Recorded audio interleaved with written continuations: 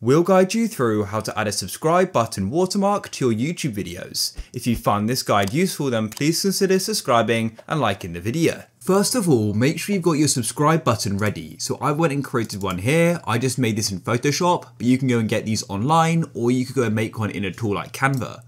So once you've got it ready, then all you need to do is come to YouTube, go to the top right and click on your channel or profile icon, then go and click on view your channel, like so. And on this page, you need to go and click on customize channel.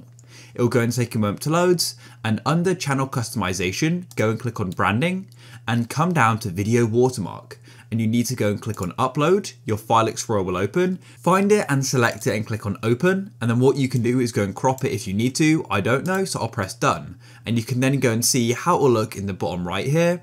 And you can also choose when it's going to be displayed. So I want it to be on the entire video, and I'll then press publish. And now when I go to the bottom right of one of the YouTube videos, we can go and see the button. If you found this useful, then please leave a like.